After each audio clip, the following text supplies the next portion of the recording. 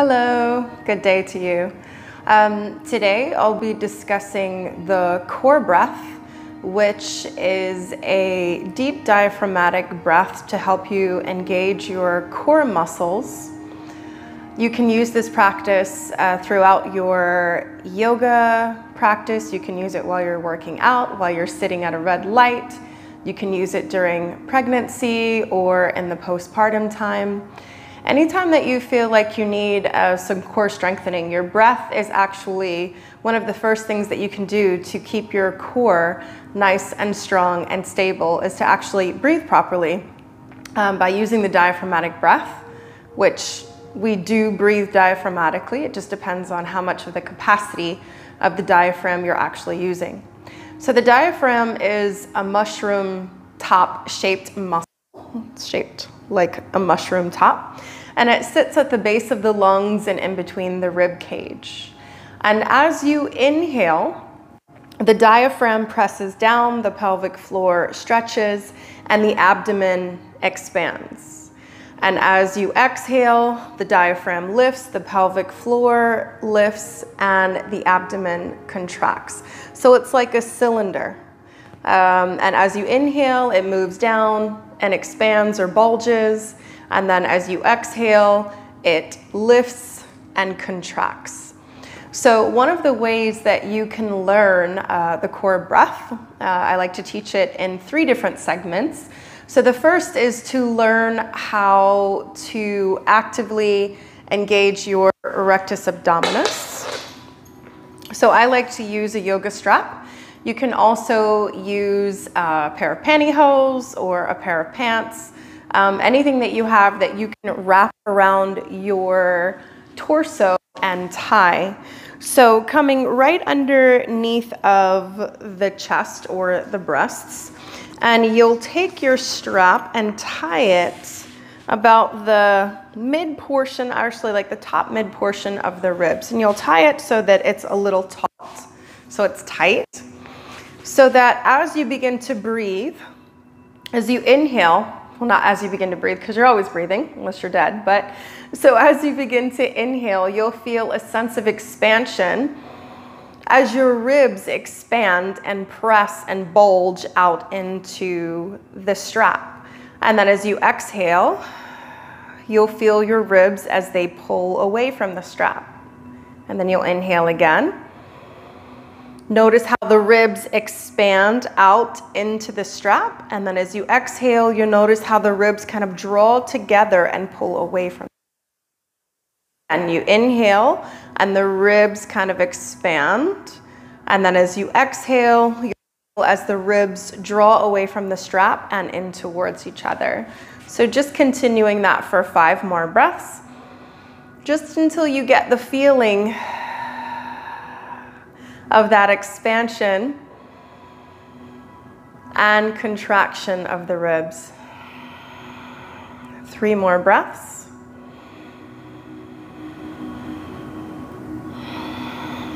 And you should be able to feel that expansion throughout the front, the sides, and the back side of the torso. 1 more breath here.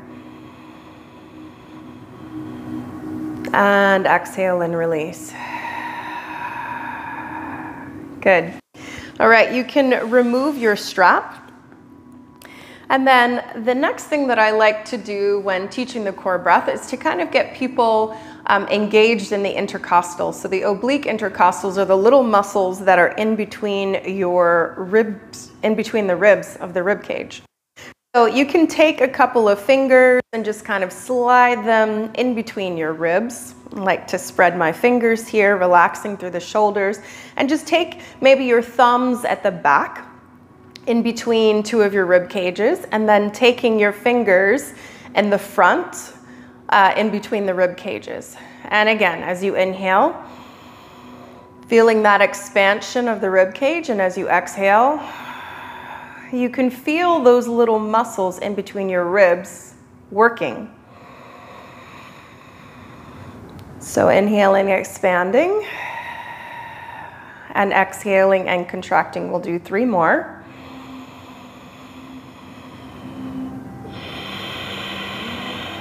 Just really tuning into those muscles in between the ribs.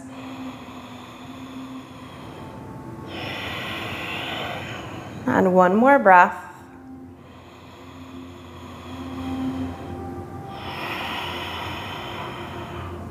Good. So now we'll make our way down to the transversus abdominis. So you'll take two fingers, your index finger and your middle finger, and you'll place your fingers right at your hip bones, right to the insides of your hip bones. Now your transversus abdominis is a kind of a hammock-shaped muscle that attaches from your two hip bones down to the pubic symphysis, and it's kind of like a little sling. It supports all of the organs of the lesser pelvis. And it's also attached to the pelvic floor. So anytime that you inhale and exhale and engage your transversus abdominis, especially when you're engaging it fully, it automatically draws up on the pelvic floor. So anytime that you use the core breath, you're automatically engaging your pelvic floor and also exercising and strengthening the pelvic floor. So being sure that on those inhales that you allow the pelvic floor to stretch and relax, and then as you exhale, allowing it to engage and lift. So again, taking those two fingers right to the insides of your hip bones, and you're imagining that when you inhale, you can kind of feel a softening of your abdomen as it bulges forward.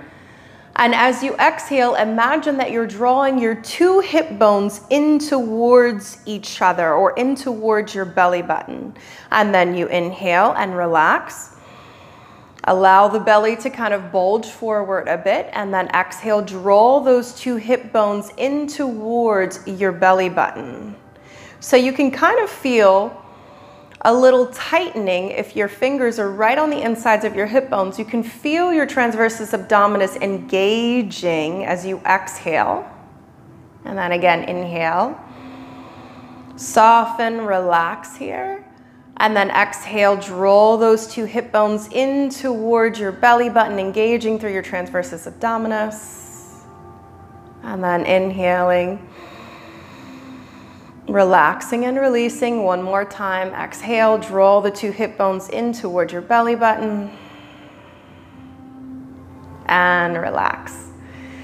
Good, now we'll come into a full core breath here. I like to use my thumbs and my pinkies here, and imagine that I'm drawing everything, all of these muscles in towards the midline of the abdomen on the exhale.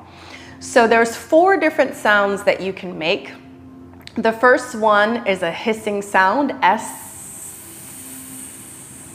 The second sound is an SH, sh. The fourth sound is an F. And the fourth sound is an H. So you can experiment with all 4 of these sounds. You can try one, then the other, then the third, and then the fourth, and then see which one gives you the strongest contraction on the exhales while you're practicing your core breath, and then you'll stick with that one. So I'll go through all 4 sounds for the first 4, and then I'll finish the last 6 with my favorite, which is an S. It gives me a really strong contraction of my transversus abdominis and of my entire abdomen, all of my abdominal muscles and my pelvic floor. So I prefer the S. And when you're exhaling, making sure that you're releasing all of the breath. Every last single little bit of breath is exhaled. All right, so we'll start bringing your thumbs up by your ribs and your pinky fingers down the bones. The other 6 fingers are kind of across the abdomen. Your abdomen, allowing the pelvic floor to stretch and the diaphragm to press down. And as you exhale,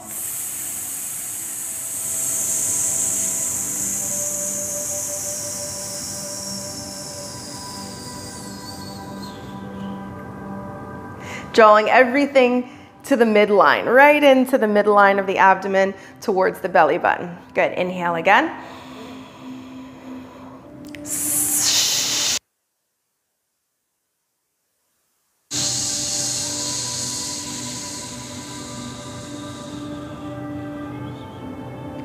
And the hands are just for guidance, just reminding you that you're drawing everything in towards the midline of the abdomen. The next sound of F.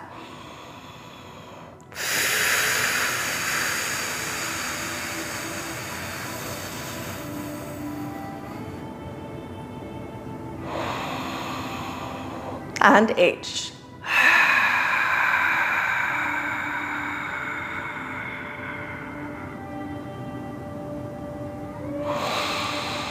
Good, so you'll choose the sound that works best for you, either the S, the SH, sh, the F, or the H. Whichever one gives you that strongest contraction and lifting of the pelvic floor and drawing in of the abdominal muscles. So I'll finish my last 6 with an S, and you can choose the one that works best for you. So bringing the thumbs up again, the pinky fingers down right in the bones, taking a nice inhale, softening and allowing your belly to bulge forward, relaxing through the pelvic floor, and exhale, contract.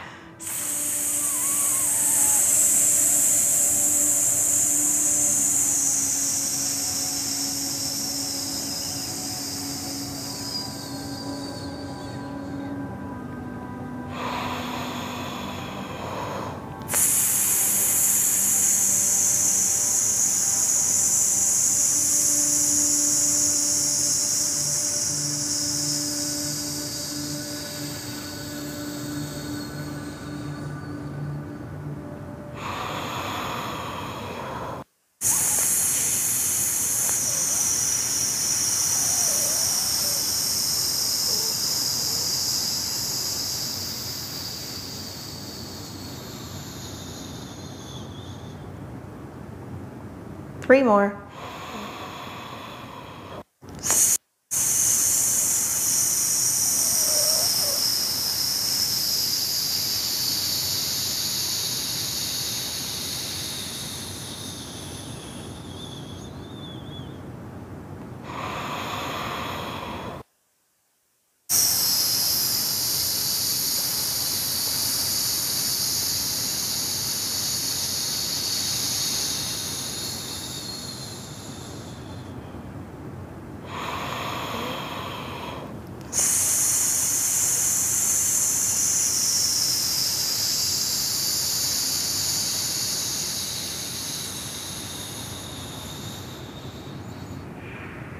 One more.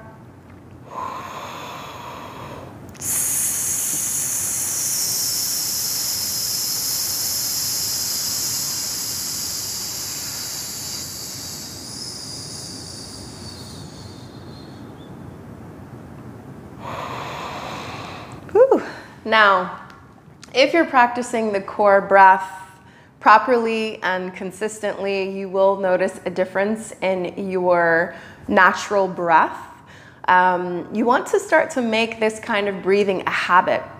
So I always like to tell my clients when they're sitting in the school pickup line, ready to pick up their kids, or whether they're at a red light, or maybe waiting for the train to cross, just to come into their core breath and begin with practicing 2 minutes of core breathing and then adding on a minute until you work your way up to 10 minutes of the core breath per day.